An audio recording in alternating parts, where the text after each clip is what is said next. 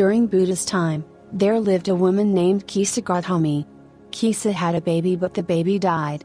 She loved her son greatly, and refused to believe that her son was dead.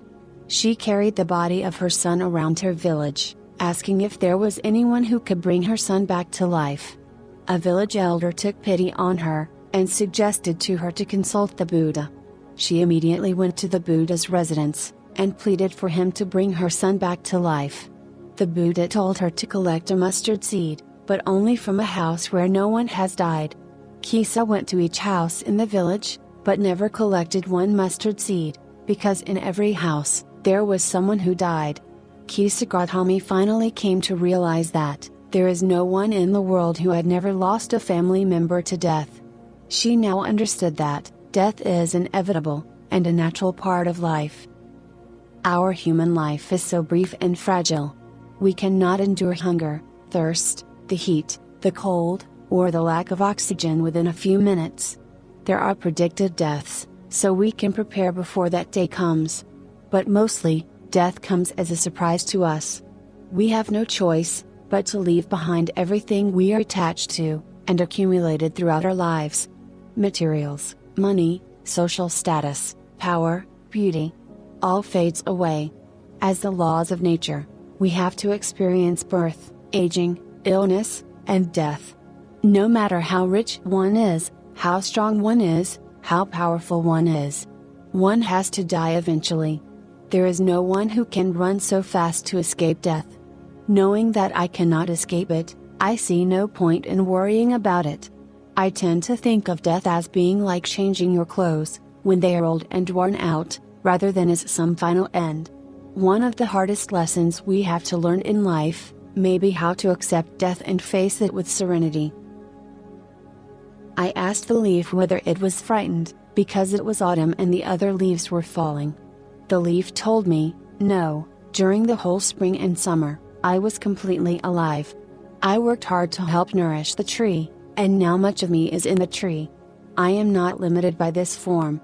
I am also the whole tree, and when I go back to the soil, I will continue to nourish the tree. So I don't worry at all. As I leave this branch and float to the ground, I will wave to the tree and tell her, I will see you again very soon. That day, there was a wind blowing, and after a while, I saw the leaf leave the branch and float down to the soil, dancing joyfully, because as it floated, it saw itself already there in the tree. It was so happy. I bowed my head, knowing that I have a lot to learn from the leaf. The life of a leaf is so fragile, quickly withering, quickly falling. Leaves fall at the base of the tree, and their dead bodies transform into plant nutrition. Just like that, a leaf repays the tree even when it's dead. The life of a leaf is short, but full of meaning. Have you ever asked yourself, if tomorrow you die, how would you spend the day? What do you want? What do you really want to do in the last days of your life?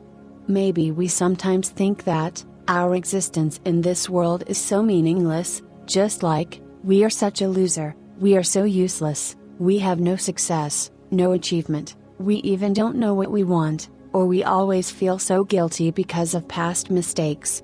But, if we have to face the last moments of our life, everything becomes much simpler.